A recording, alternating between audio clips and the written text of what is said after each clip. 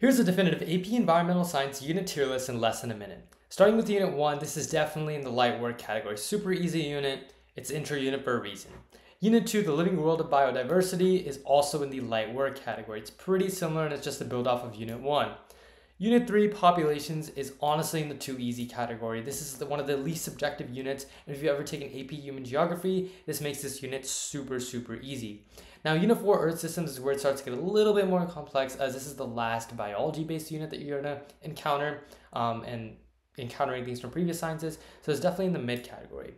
After that, Unit 5 is also in the mid category, and Unit 6 doesn't really get much harder than that, and it's also in the mid category.